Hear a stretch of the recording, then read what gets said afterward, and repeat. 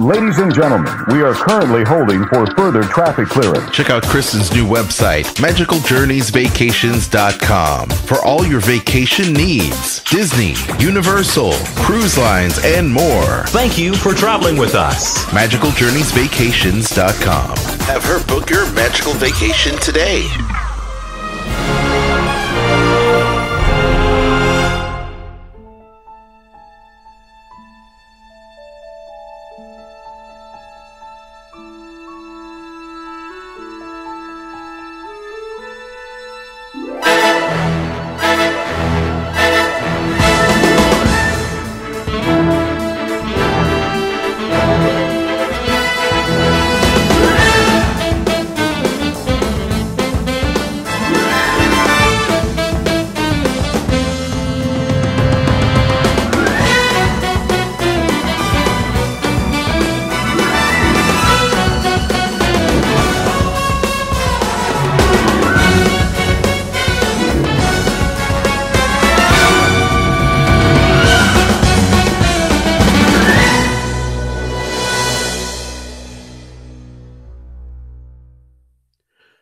Welcome, one and all, to WDW After Dark, your weekly panel discussion show bringing you everything about Star Wars, Marvel, the Disney parks, entertainment, all about the Disney company.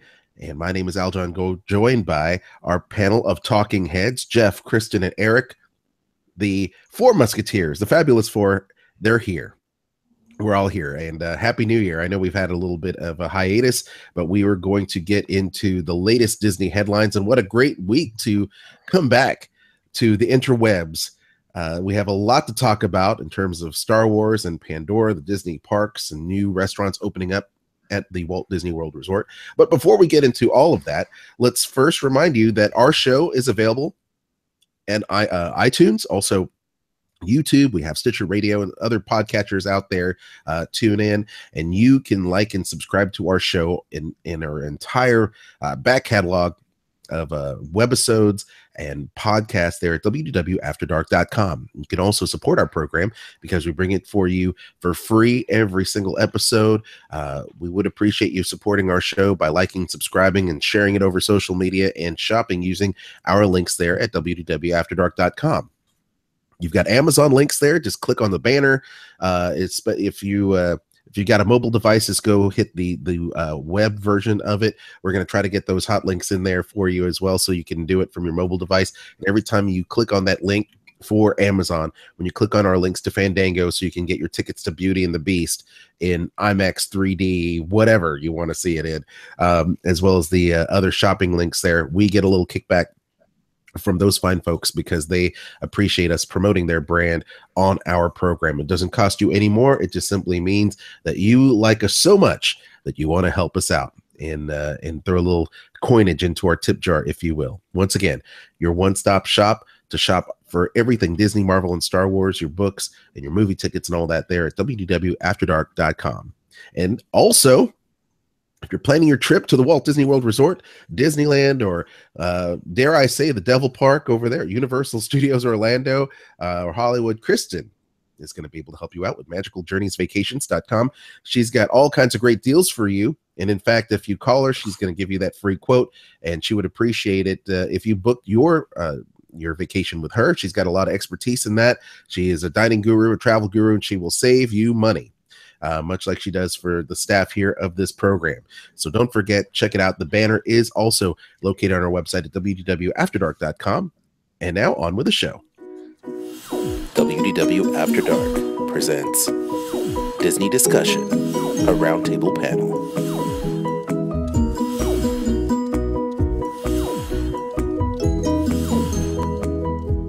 Well, Happy New Year, everybody. I am Aljon, lifelong Disney fan, joined by our talking heads, our panel, if you will. We're here with Jeff Davis. Happy New Year. It's hard to say that after, what, a month already? I think I'm still saying it to a lot of people at work I haven't seen, so it's okay to still say Happy New Year. Can I still say Happy New Year in February? Yeah, I think so. Yeah, definitely. Happy New Year. Happy New Year to you. We're going to talk about how your New Year has been so far. Also joining us is our travel guru, Miss Dining at Disney.com herself, Kristen. Hello. Hello. There's a lot of great restaurants opening up at Walt Disney World Resort, huh? Yes, there is a lot going on when it comes to food news. All right, so Tons of it. we're gonna talk to Kristen about that. Also joining us, the mighty Marvel geek himself, the host of the Swordcom Review there on Sorcerer Radio, Eric Allen. Hello. How you doing, buddy? Seems Good like to it's see been ya. like a whole year since we talked. You know, I get these. It definitely has almost. You know, we've been gone for the holiday hiatus, and then I'm getting these DMs, and I'm sure you are too, from people on social media. Hey, is After Dark gone? Are you guys going dark? No, we made a post. I made a post on our Facebook page just a couple days ago saying that we're going to return this week, but it's good to have everybody back. It's you know, good to be missed. Yes, it is good to be missed indeed. So this particular program, we're going to give you some Disney headline news. There is a lot going on with the Walt Disney World Resort, you know, so I tell you what we can do first before we get into the huge headlines. Let's first talk about a couple of restaurants that have opened up there at Disney Springs. Kristen, you've got the latest. I do. And there's actually two of them that just opened. The first one is Planet Hollywood Observatory. Now, they completely gutted this place, redid all of the interior, the exterior. It looks very nice, very modern. There's even outdoor seating now. It's along the back side of it. So the side that faces like town center, that is what's going to have like the open seating and stuff like that. You have a nice view of what's going on construction wise right now of the Edison from that view, but updates to everything, including the menu. One of the celebrity chefs that you may know, Guy Fieri, he has done a little bit of work on their menu as well. He's got some over-the-top burgers and sandwiches that you can enjoy with French fries. One of them is a burger that has mac and cheese on it. We did the one that was called Mayor of Flavortown. Burgers are good. I will say one thing about the change in the menu. The prices also have a change. They did increase. So a burger is about $20 now, if that gives you an idea.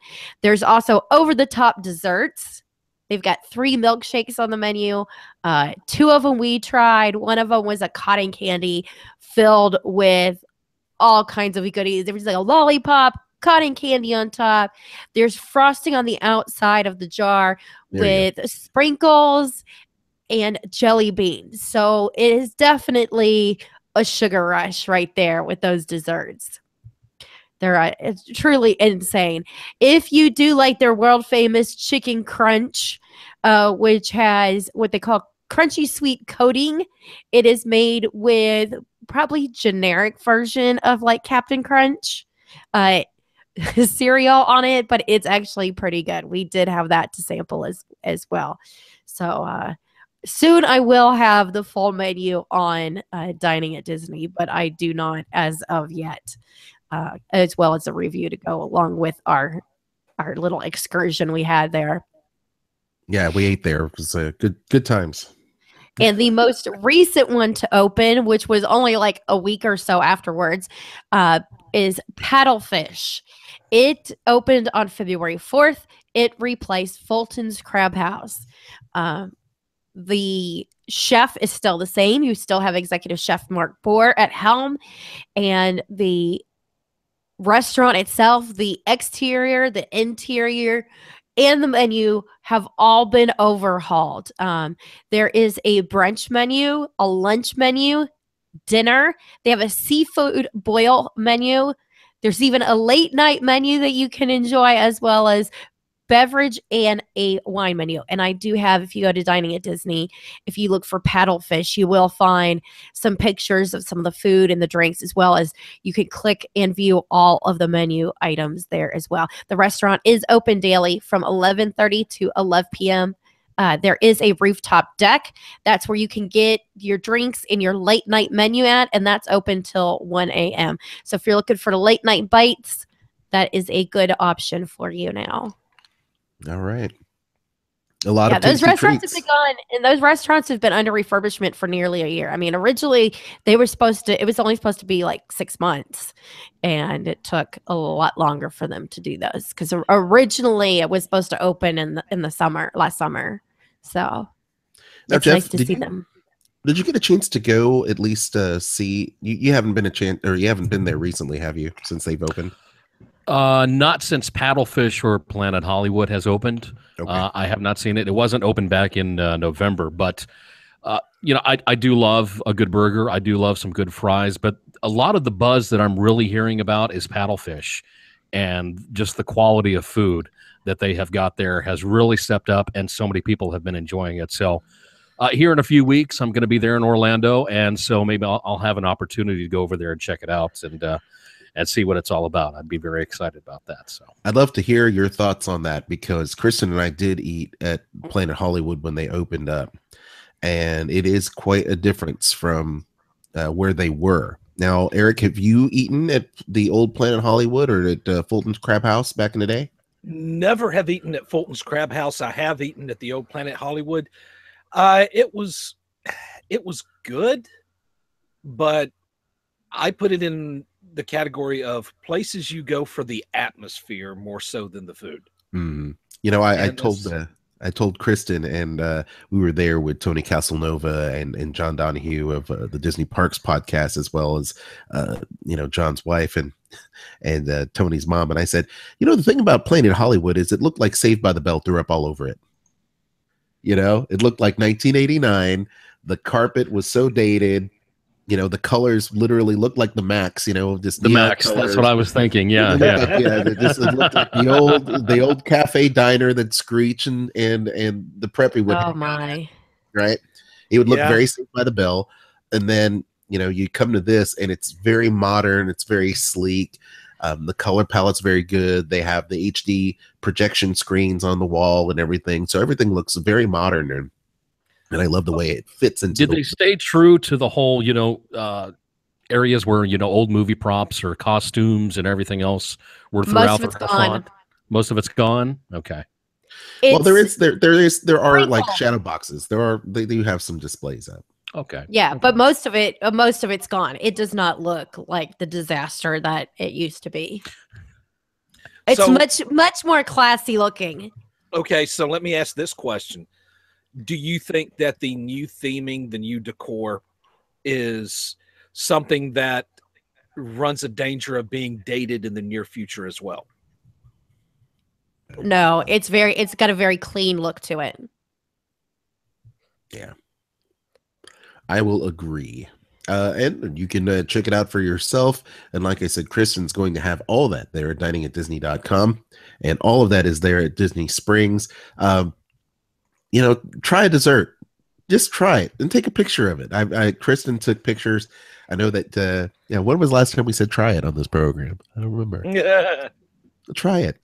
But try it. You might like it. So thank you, Kristen, for that update. And don't forget, too, the Dining at Disney podcast. Kristen, you and Bubba finally got a chance to hang out, and you experienced things at Disneyland as well over the past 4 weeks. You got rained out over there at Disneyland, did you not? Oh, yes. They closed the park. They had to close the park early. What was great is they said, we're going to close the park at 7. Guess what time the rain stopped? 7. I saw the video that Bubba put up on Facebook, and they were announcing, Disneyland's closing at this time, everything else. All of a sudden, I hear the Marty Moose voice come from Bubba. Park's closed. Yeah, Moose out front should have told you. So, even though your day was cut short and you had to leave, he still had a great attitude about it, and so that was fantastic.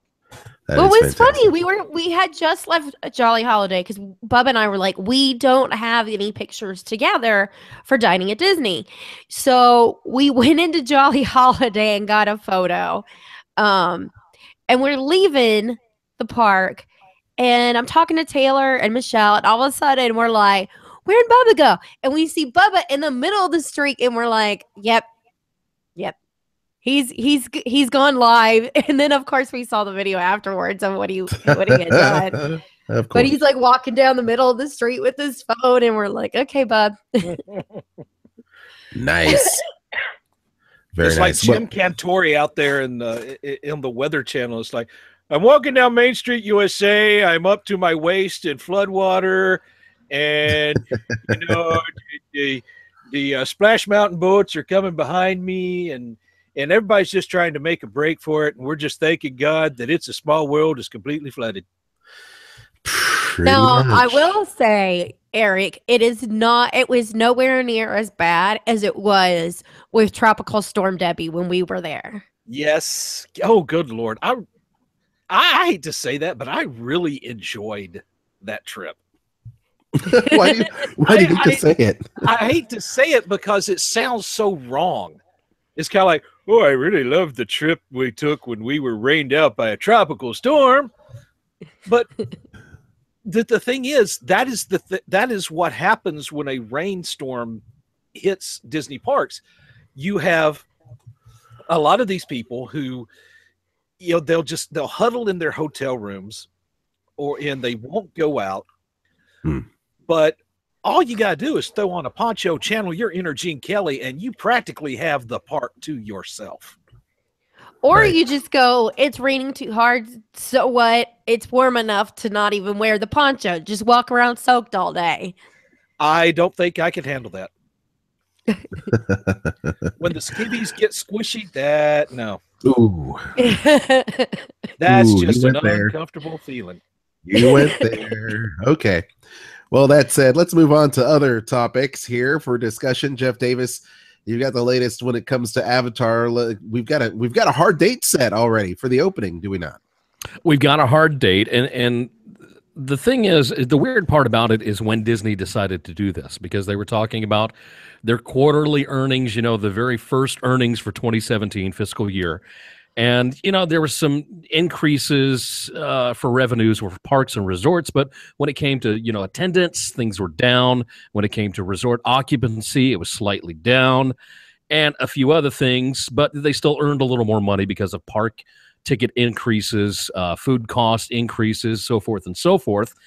So I guess Bob Iger decided, hey, this is the best time, since we're talking about things that are down, let's talk about a couple of things that are up and positive that's coming to the Disney parks. And he talked about Pandora, the world of Avatar. We've been waiting and waiting. You know what it's like when it comes to Disney construction. We've seen what's happened when they try to build garages. We've seen what's happened when they tried to put together the new area of Fantasyland. And so when we first heard about Pandora, we just wondered, when's it finally going to happen? What's going to happen? May the 27th. And we had noticed a few weeks ago, there were some blackout dates going on for some different things at Walt Disney World. A lot of people started scratching their heads going, wait a second. Why are they blacking out dates when Pandora is so close to being done? Oh, yeah, that's why. Because it's going to be happening Memorial Day weekend. So May the 27th, fantastic time. I mean, you've got the Navi River journey that's going to be happening. Going to be fantastic. Then you've also got Avatar Flight of Passage. It's going to offer guests a thrill ride experience. You've got a brand new restaurant. I don't know if it's quick service. I don't know if it's table. Kristen, you'll have to help me out here if you know. Satu Lee Canteen, I guess is how you pronounce it. I'm not exactly sure, but that's cool. Don't know if it's a sit down or if it's a quick service, but I'm looking forward to that. You can get a drink over at Pongu Pongu, or you can shop for some Navi cultural items like toys. You've got science kits, probably stuff themed more to Pandora and the Navi themselves. All that's going to be over at stuff like that. I'm sorry. Have you ever gone into a gift shop at Disney that didn't have it? Yeah, no kidding. Plenty of plushes all over the place. Wind Traders. This may or may not. I don't know. You never know. This may or may not. Plush Navi that you can take home. I think Eric's right. You're probably going to see it. So yeah, probably. That was really exciting to hear about. And I know there's probably a really good possibility if you're an annual pass holder or if you're a DVC member, you're going to have probably an opportunity for the soft opening statuses like they did with the new Fantasyland area for you to go in and take a look and get to experience some great things. But that wasn't all. And the next thing that they talked about, a lot of other people have been wondering when, because Disney has not said a word as to whether or not they're going to be opening a certain year, a certain month, anything else. Star Wars Land, both Disneyland and Disney's Hollywood Studios at Walt Disney World opening in 2019. The thing is, we don't know when in 2019 that's going to happen because, well, I don't even think that Disney knows when it's going to happen. And I think they're probably on schedule. Right now, they're just moving a lot of dirt around in both of the areas. Some things are starting to kind of, take shape just a little bit. You see right there that Aljon showing you BB-8 moving some dirt himself as he goes through the area. But it's really exciting to know that we only literally have 2 years to have to wait. If I'm going to guess, it's either going to be summer or it's going to be in the fall that I think the new Star Wars land at both Disneyland and Disney's Hollywood Studios is going to open up, because they're going to want huge attendance for this. They're going to want a lot of people to come out and see it. And of course, the summertime and when you have Food and Wine Festival, those are two very big times for people to come out, and they want to have it available for the holiday season, for Christmas and everything else. So aside from things being down a little bit, when it comes to park attendance, when it comes to a few other things, there are two great things that came out of this quarterly earnings report with Bob Iger. And that was really about it. I'm kind of curious now. We know that Bob Iger has kind of dipped his hand into the political area within the last couple of months.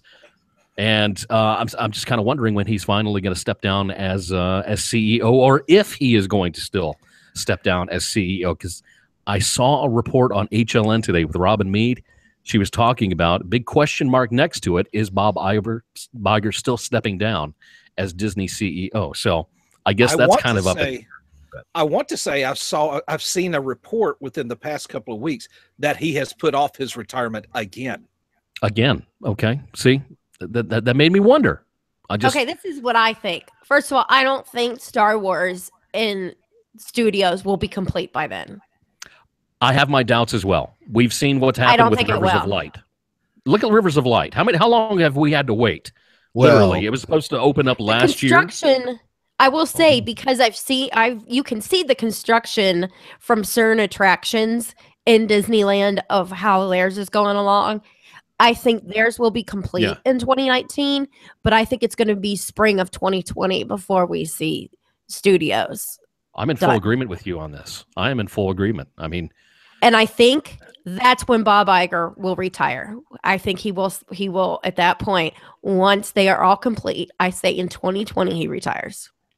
It's good possibility. Okay. Yeah. I've been looking up news stories about his retirement, and I found one on Fortune where Iger says he's quote unquote open to another contract extension. Eric, you seem to be breaking up on us, but I believe you said you found an article where he said that he is open to a contract extension. Is that what I heard you say? Yes, that's exactly what I said. Is that am I breaking up still? Yeah, you sound like the Borg. Yeah. Crap. Okay. Sorry, Eric. You may have to reconnect. I hope your internet connection's okay. And it makes me wonder, is it because of Star Wars that Bob Iger is wanting to stick around, or is it because he has not found the right person to succeed him? I think you're right, CEO, Jeff. I think it could be a combination of things. For one, because I know that and this is not a political program, folks, but I know that reports are that he had been tapped by this current administration to be a advisor, or be on the advisory committee of sorts. So I know, and this should, for people that follow Disney, people that follow this podcast, this webcast, know that he has been looking, as you said, had alluded to, stepping into the political realm, as it were, but now becoming a political advisor over the course of this next term. I believe, I think you are right. I think it'll be 2020, 2021 before he decides that he's going to leave, because I believe as being a part of that board, he's going to have to continue to to work at Disney to strengthen that company. And I think too, as you alluded to, he's also looking for that successor. And there have been people that have come and gone or have been cross training to do other jobs. And I don't know if those people are really the people that he wants as he continues to search and see what kind of stuff these people are made of. Yeah, no doubt about it. There's been plenty of people within the ranks of the Disney company that have been groomed in certain areas to succeed him as the CEO. But maybe they're just not where he wants them to be as of yet. Maybe, Bob Iger wants to see the 50th anniversary of Walt Disney World come and go and then step down. There's a lot of different stuff on the horizon for all the Disney parks, with Shanghai just opening up and all the stuff coming to both Disneyland and Walt Disney World. It wouldn't surprise me to see him all the way to 2021 and be done with it after that. But in the process, we do have some fantastic things on the horizon for all of the Disney World fans and Disneyland fans as well. If you're not excited about Pandora, you really need to. And I said this in my show today. If anything, now is the best time. Now is the best time to go ahead and watch the movie Pandora. Because, I'm sorry, Avatar. Avatar, yeah. When you step into that area, you want to have that connection by seeing the movie or seeing something or some type of stuff that Imagineers have put together that you recognize and that you can connect with. And only if you see it the one time, just to hear the music. The music is fantastic. The guy that put the music together was unbelievably wonderful. I mean, he died about 7 or 8 months ago. I can't remember how long ago it was.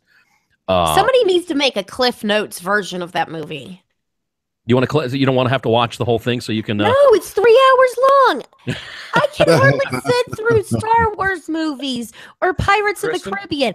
It's even longer. It is even longer, but it's a payoff in the end. So definitely... Go ahead, Eric.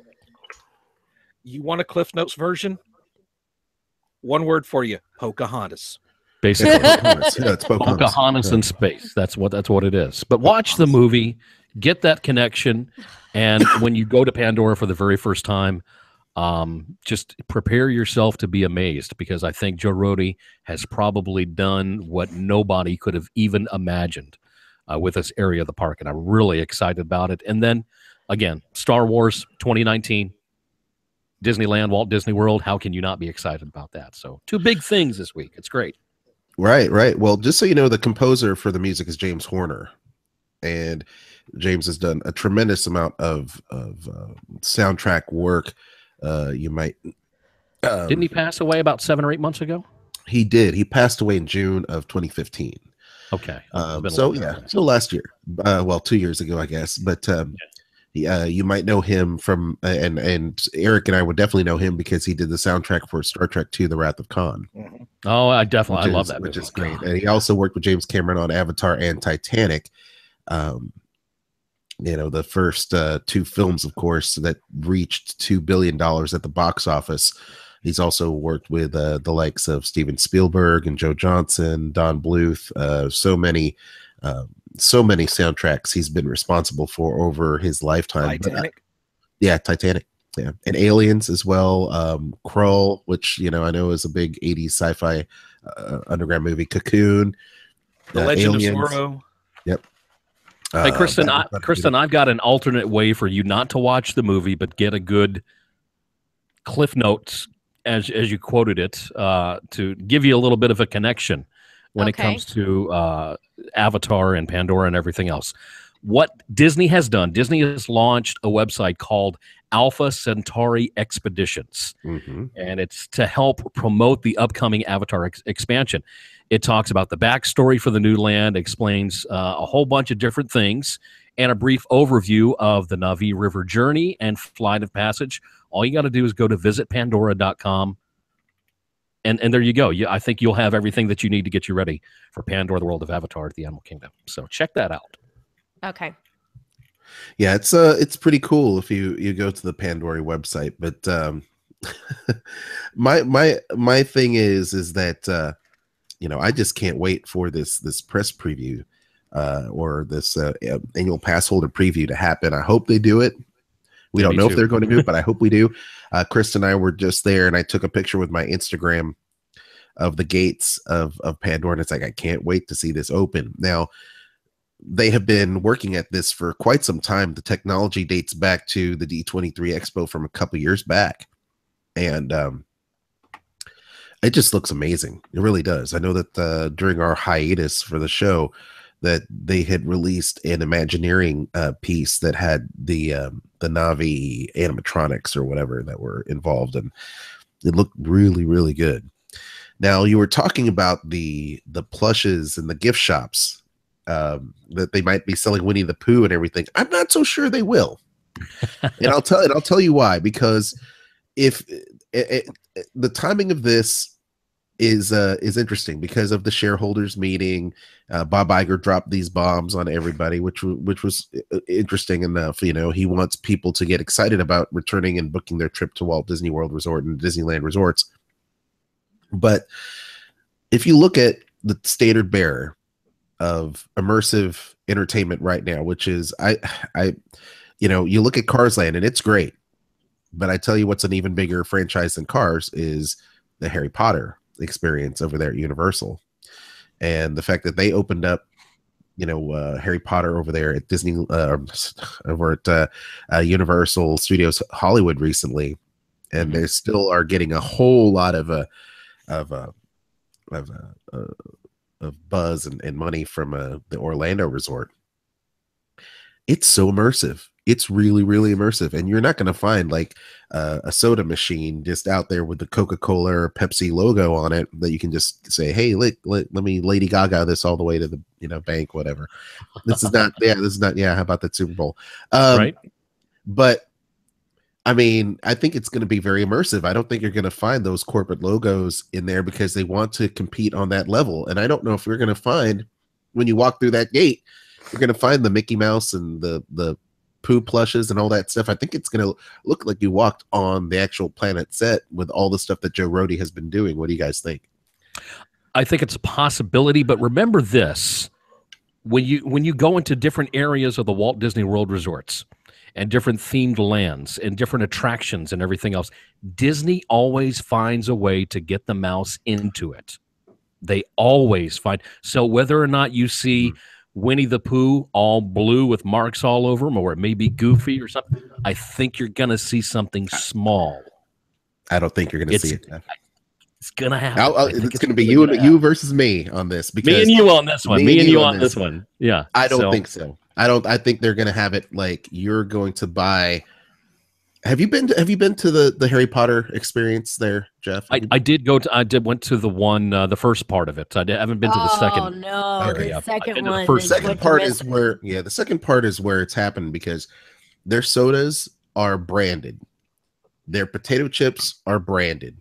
It doesn't have any markings like it's made by Lay's. It doesn't have any of that stuff at all. The merchandise, you're not going to see any Transformers merchandise being sold at the Hogwarts Express area. You're not going to see any of that stuff. It's all going to be Harry Potter merchandise. So if they want to compete on that level, I have a feeling that their big thing is immersiveness, interaction, and that type of experience where you forget literally that you are at a theme park, that you are in the world. And I believe the same thing can be said about Star Wars. I don't think you're going to find the cross merchandise in the Star Wars park. I don't. I'm gonna love it if Disney really surprises you and throws you for a curveball on this one. If they do, great, but I don't think they will. No, I think if they do it, it's a big mistake. It's a big mistake if they do. Because it takes you out of it, and it will continue to make Harry Potter be the best section of any theme park out there. Okay, guys and lady, I'm just going to read a quote to you. Here you leave today and enter the world of yesterday, tomorrow, and fantasy. You know where that plaque's at? Magic Kingdom. It's right as you walk in the door to Disney. You know where it should be right now? As you walk in to Diagon Alley. Yep. Oh, yeah. Yeah. Because now you can say what you want. Universal out Disneyed Disney with some when of it came Disney's to the finest. Harry Potter thing. Now, I agree with you in the fact that they need to keep Mickey, Donald, Goofy, especially freaking Anna and Elsa, the crap out of Pandora. Here's the rant. Okay. You really need, this is something that Disney needs to get back to doing, because at one point in time, they were the unparalleled masters of leaving today and entering the world of yesterday, tomorrow, and fantasy. That was before the days of every freaking gift shop's got to have Pooh plush. Every freaking gift shop's got to have something frozen. They don't care anymore. They don't care about immersing you in the fantasy. They don't care about immersing you in the setting. We have seen it. We've seen it in World Showcase, where they took away Sea Base Alpha and they put in Nemo and Friends. We saw it in Mexico, where they took out Mexico and they put in Three Caballeros. They don't care. Okay, I shouldn't say they don't care, period. They don't care as much. But Pandora gives them an opportunity to get back to doing that voodoo that they used to do so well. Good job, Eric. Good. The question, and this is the burning question, is whether or not they will allow themselves to do it, because they know if they do, they will miss out on the little kid who wants to buy an Elsa in the middle of Pandora. They miss out on the little kid who wants to buy a Winnie the Pooh plush in the middle of Pandora. But if they do it, it's like you said, if they bring that stuff in, I don't mind a hidden Mickey here and there. I really don't. I mean, it's right. Disney World. Hidden Mickeys I can understand. Yeah. Hidden Mickeys Mickeys are great. Yeah. They're hidden. That's not hidden Mickeys. I want to see a complete absence of traditional Disney merchandise in the shops. I have trust issues anyway. I don't know that I can trust Disney to do it. Oh, yeah. That's an interesting conversation. Jeff, Kristen, well, let's go with Kristen since we haven't heard from you. Do you feel that they're going to be able to separate church and state in this particular case? I sure hope so. It is something that they should have learned from Universal, of what that has done and the fandom and the money that it has brought in for Harry Potter, because of it being completely immersive. Nothing from the outside world, nothing that does not exist in the Harry Potter world is in Harry Potter. You're not going to find a Coca-Cola can out there. No, you can't. You can't find anything like that. Everything, you've got pumpkin juice and butterbeer. I mean, everything is truly immersive in that. And it would be a big mistake, a very sad mistake for Disney to not do that with Star Wars and Pandora. They need to go back to, like Eric said, what they used to. I remember when you would get off Splash Mountain and you could buy plushes of the different characters, and you could get a t-shirt. You could buy beach towels, all kinds of things that had to do with Splash Mountain. And now it's not that way. And to me, there's a benefit also to Disney going back to that. When people know that they want to look for something, like, oh, I want to find this, they don't have to go into every gift store looking for it. They know, if I'm looking for something that has to do with an attraction and the characters in it, I can go to Pooh's area, and at the end of that attraction, I can go in that gift shop and I will find myself the Winnie the Pooh thing I am looking for.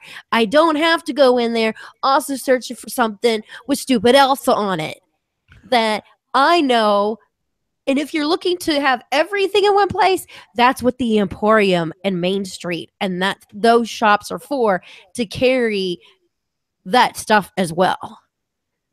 But they need to go back to the shops being what they used to be. If you were looking for villains, you went to Villains in Vogue in Hollywood Studios. And where can you get that stuff now?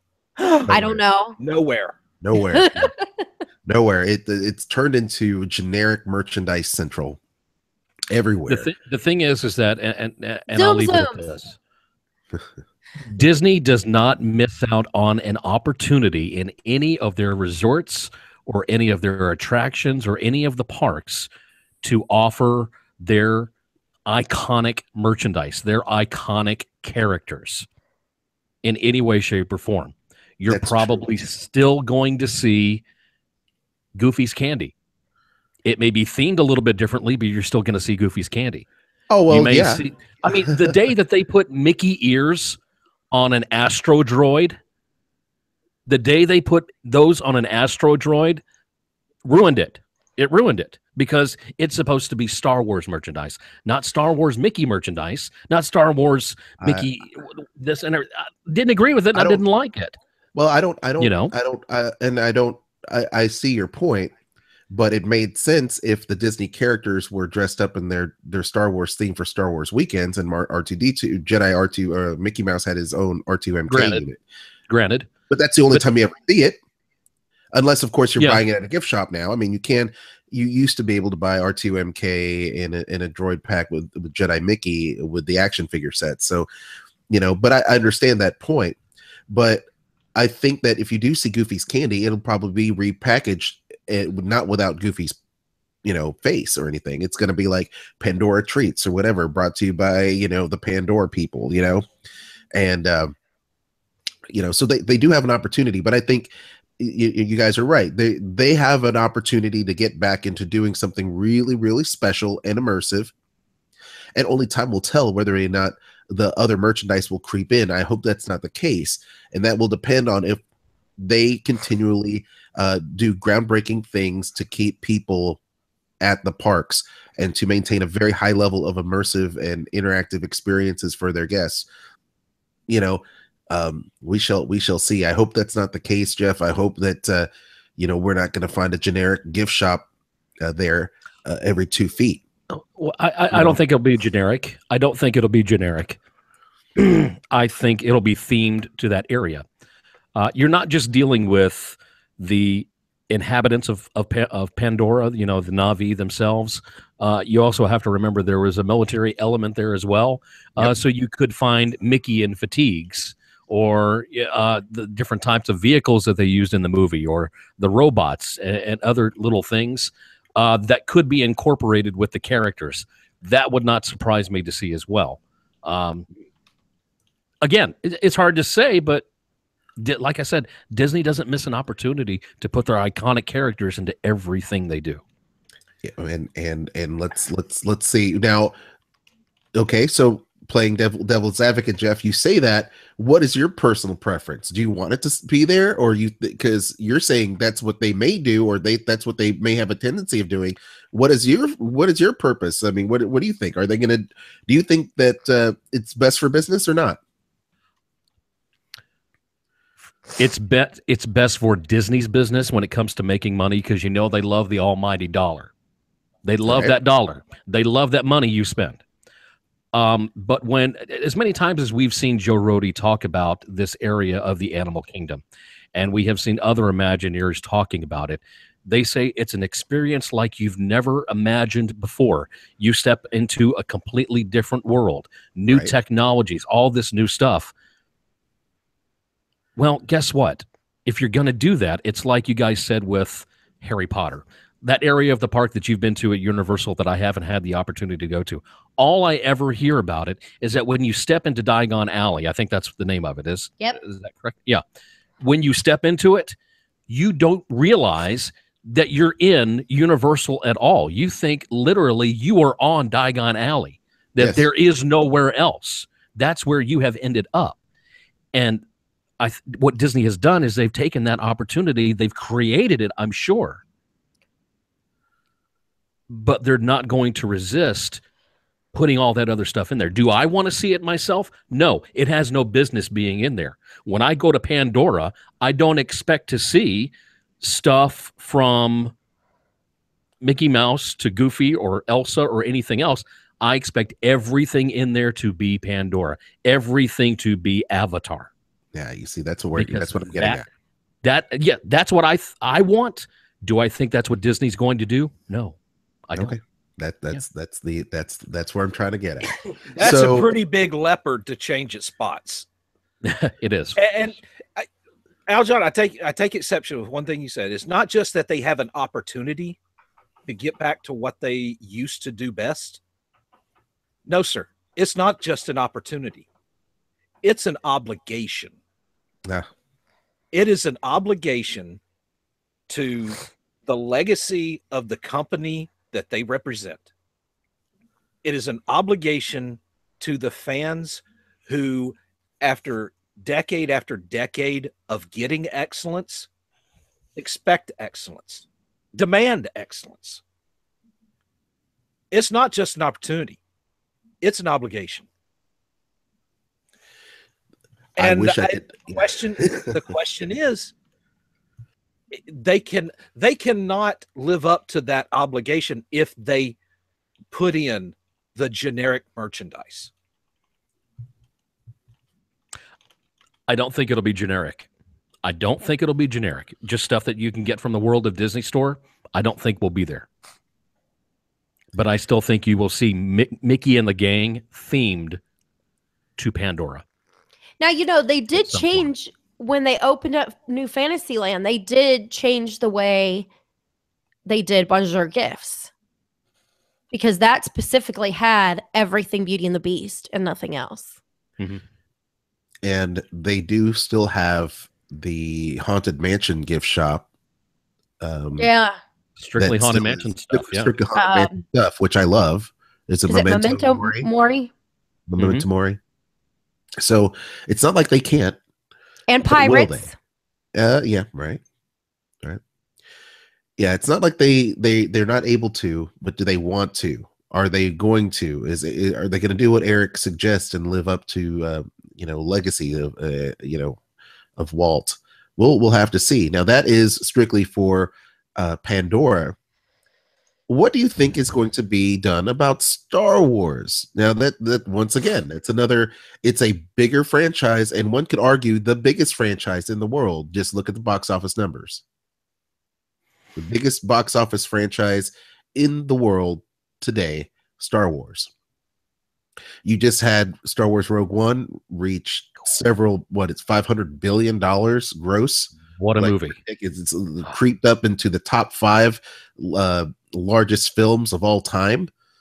Yeah. Or something like that, maybe top 7, something like that, if I remember the Variety article that I read. But what a movie. Pandora is one thing, and let's hope that they keep it themed appropriately. Star Wars is a culture. Right? Star Wars is literally a culture.